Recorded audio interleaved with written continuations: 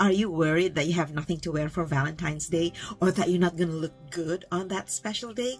Well, whether you're going out on a date with your special someone, or if you're going out with friends, or simply if you're going out by yourself, you definitely can dress up really awesome on this special day. And I have a lot of choices to share with you. Let's hang out. How I used to. Welcome to my channel. If this is your first time, my name is Jackie D. I'm so happy to meet you. Thank you for finding me. If you're a return subscriber or a return viewer, I really appreciate your support. My goal is to help you build your self-esteem, whether it's fashion, skincare, mental health, exercise, living healthy, feeling good, dressing up, makeup even, especially for older women. I'm 62 years old and I'm turning 63 in August. Oh my God, time is so fast. But I tell you, I never loved aging until the past 3 or 4 years. And that's why I love creating content for my channel, because I love sharing with you the positivity that we can get as we get older. Okay, so Valentine's Day, we start with color because definitely red speaks of Valentine's Day. So it's still the top choice when it comes to color.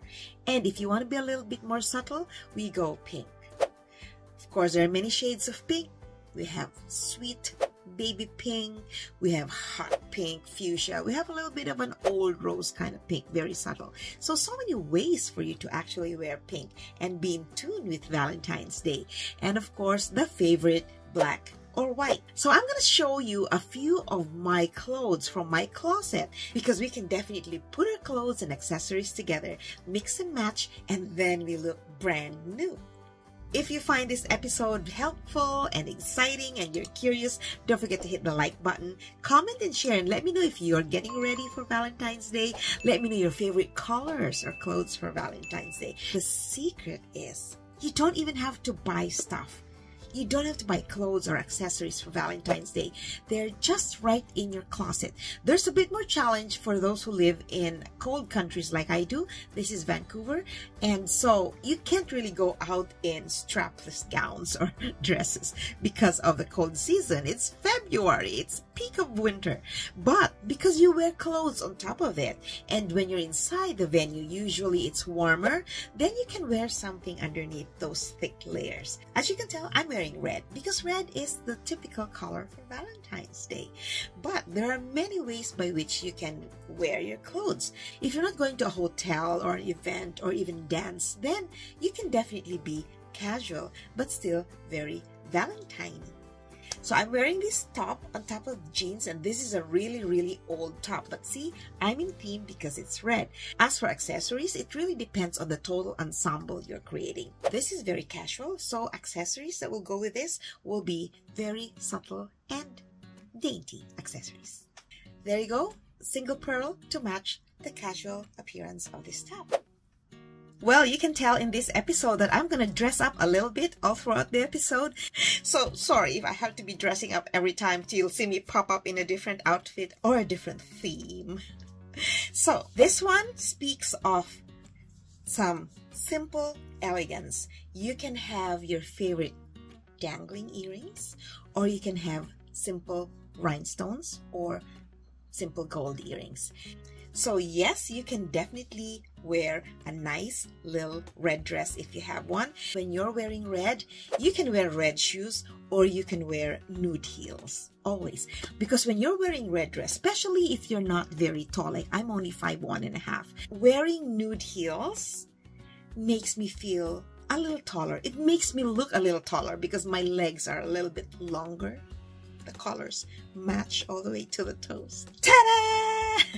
Okay, it's the same red dress, but this time I just put my hair up, and then we want to be a little bit more elegant, and so I'm just having this little dainty, this is fancy, and of course with this added shawl, it makes it just a little bit more elegant.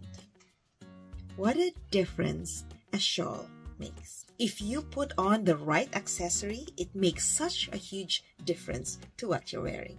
And of course this one, which I think is what I will wear for Valentine's Day. As you can tell, it's a little bit sexy, it's a little bit more special because you don't wear this kind of attire every day, especially with the back showing. But yeah, this is more appropriate as a Valentine's special date. The thing is, when we're older, we're more choosy about our clothes. Like, I would not wear something like this except because it's Valentine's Day. Otherwise, I feel that it's a little bit too revealing. Like this, it's not so. But once you turn around, so yeah, just from my closet, I bought this I think 2 years ago, and I never really wore it. I only wore it on social media because I had to try it. But otherwise, I've never really worn this outside, so it's about time. So we're just gonna do a quick rundown of what will best suit you for Valentine's Day. These guidelines are just my own guidelines that I'm sharing with you. You can definitely ask others, or of course, I believe and I trust in your judgment. However way you feel good, however way you look good, however makes you feel confident about yourself, that's how you should dress up for Valentine's Day. So number one, we had the elegant, classy, simple lines. Second, you have smooth and classic, like the red one that we wore, with a touch of accessory.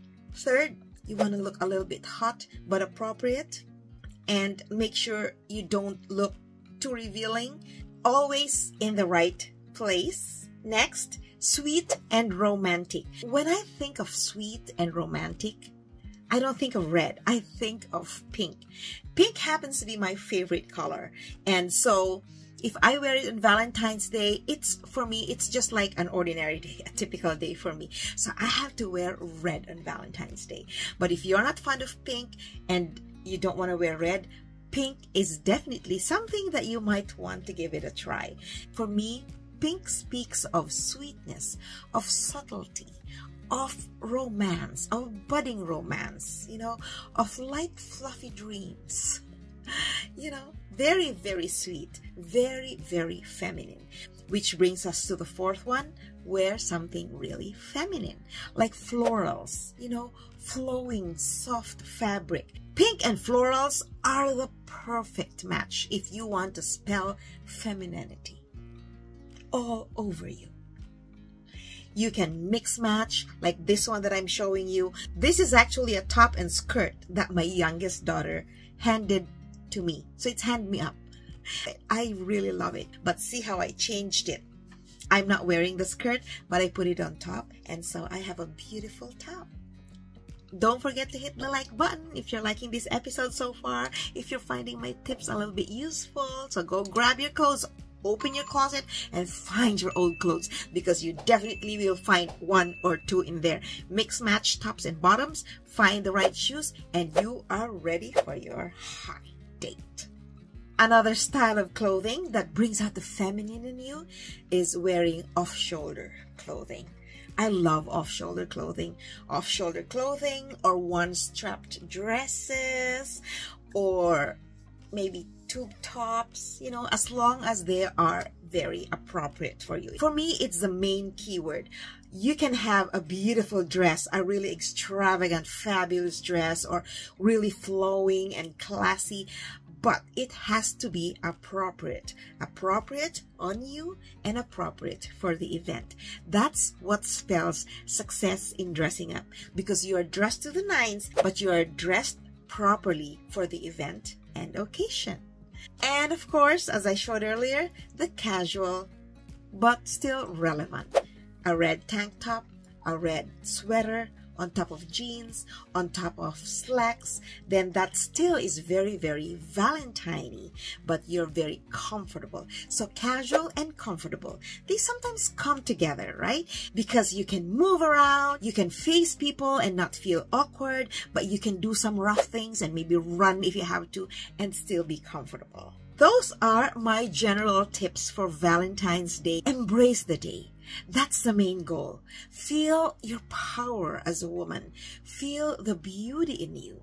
coming from inside and out, because beauty inside is what's contagious. It's the one that drives people to you.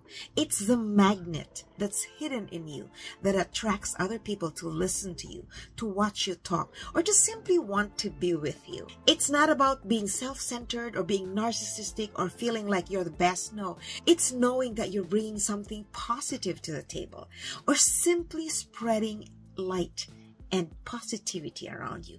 That's the goal. And that's what keeps people remembering you or even coming back to you.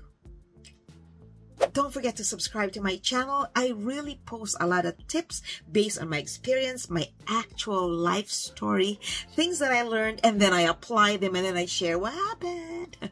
So things like that, so that you don't have to go through risks that I go through, or that you don't have to spend unnecessary money because you bought the wrong thing. But of course, products, styles, themes, they're not a one solution for all. We have so many things to factor in. Our age, like I'm 62 years old, our height, the theme, the place where we go to, the total projection we want to make, right? As long as what you're wearing speaks of your personality. Your clothes are an extension of your personality. You know, when you walk through, they see you, they go like, that's Jackie. They're not like, are you okay? Are you sick? No. So you have to be always you, regardless of the variety of clothes that you wear. So I wish you a happy Valentine's Day. You can spend it the day before or day after, who knows, or maybe on the day. I remember when my husband and I were dating, when we were boyfriend, girlfriend, and we wanted to go out for Valentine's Day, but we didn't make any reservations. Back in the day, reservations were not really a thing. We couldn't find a restaurant. We had to eat outside by the curb and under the patio, and we ate I think pizza. That was our first Valentine's date. But see, I'm happily married to the man I dated from university, and we are celebrating our 40 years next year. Can you believe that? We're celebrating 39 years of our wedding this March. So love lasts if you both hang on to it, respect each other, love each other, and always look at the good things about each other. Nothing is perfect. Marriages, relationships, they're not perfect. We're not perfect, but we always try our best to keep our relationships good and strong. Don't forget to follow me on my social media platforms: Instagram @TheRealD, TikTok @TheRealD, and my Facebook page, Building Self-Esteem on Social Media, where I am going to launch my Spotlight feature featuring women who have beautiful stories to share, who can inspire others, whether it's through self-esteem, healthy living, eating healthy, fashion, anything that has made you the better person that you are.